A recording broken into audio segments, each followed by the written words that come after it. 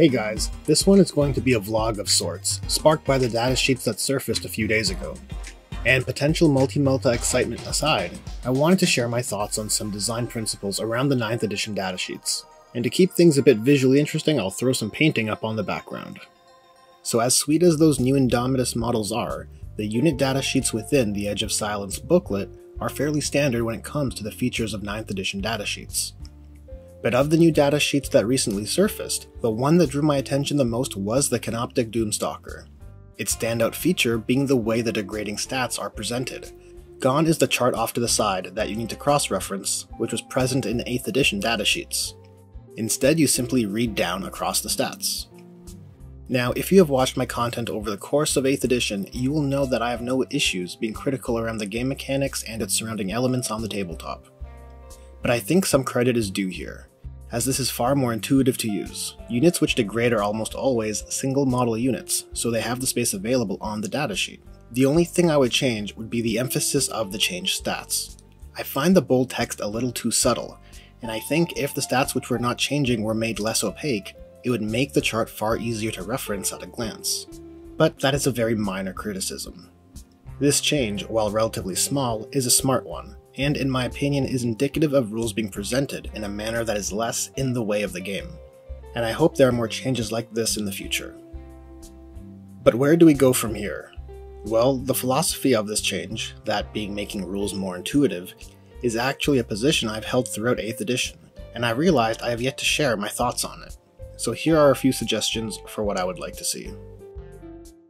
Some viewers may be familiar with the custom datasheets I put together over 8th edition. These were for custom narrative scenarios, but you may recognize some of these points presented in them. The first of which is cast and deny signifiers. I think there should be an easy to read signifier around how many powers a psyker can cast and deny, so a player can ideally at a glance reference the psychic capacity of a psyker unit. This is a critical factor of a psyker's ability, and ought to be very easy to spot. In datasheet point costs.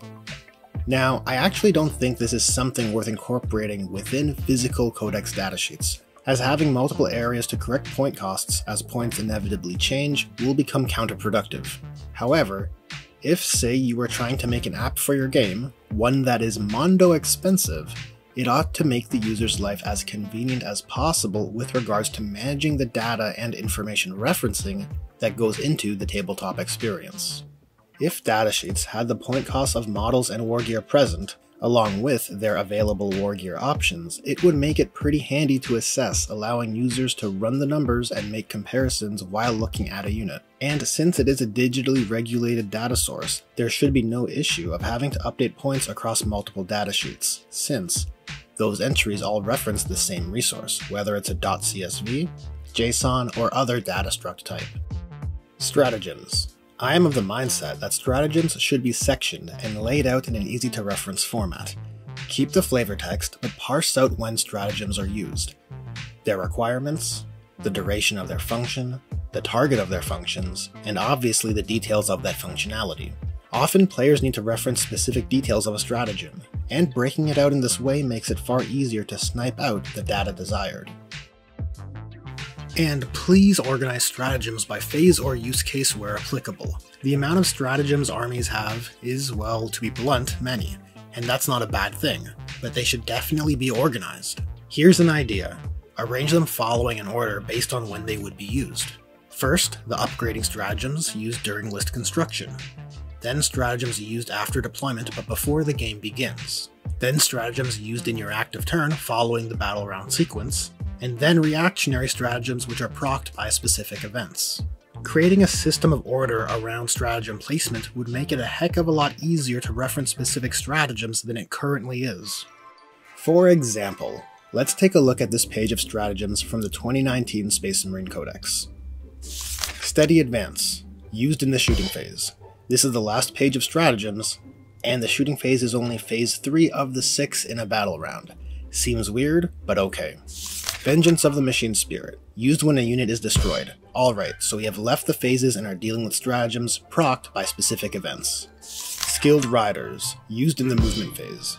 Never mind, screw that, we're going back to the phases, back to a phase which occurs before the shooting phase. Tactical Flexibility, used at the start of a movement phase. Oh god, we're not done going back. Hero of the chapter, used during list construction. Now we have jumped back before the game begins. We're not even playing the game at this point. Why is this here? Adaptive strategy, used at the start of a battle round. Okay, so we're moving forward, back into the battle round, back to the phases. Transhuman physiology, targeted for an attack. Never mind, we're done, surely. We've left the phases, and we're back to stratagems procced by specific events. Gene Rot Might, used in the fight phase. Sure, of course, why would we not just jump back into the phases again? I shouldn't even be surprised at this point. This is nonsensical, and it's across all 4 pages of the stratagems. Just imagine for a moment if this is how units were organized. Surely you can see my point. This is information in a codex, and it should be methodically organized. And lastly, the same point about stratagems is true for psychic powers. Parse out that data. It would be preferable if a player doesn't need to scan through a paragraph's worth of data. Not because reading is bad, but because there is quite a lot of referencing of rules that take place over a game of 40k, especially so for newer players, whose opinion and experiences are being formed. With that in mind, if you make it as quick as possible to find the component elements that comprise mechanics, you can decrease the time spent not playing, and the overall experience is that much more improved. Well, that's a wrap on this one. Thanks for watching. These are my thoughts around the new datasheets of 9th edition, and what I would like to see in the future.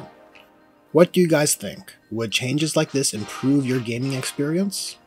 I suppose I should make it clear that the formats for psychic powers and stratagems I presented were something I threw together for this video. I haven't verified them against all the strats and psychic powers that exist across 40k. The point I was making with them is that things could be better presented for the purpose of quick referencing. Anywho, if you enjoyed this video, there's a like button, and if you want to help this channel grow, there's a subscribe button. There's also a bell button and a share button, so press the buttons you want to press. Thanks again for watching, and I'll hope to see you guys in the next one.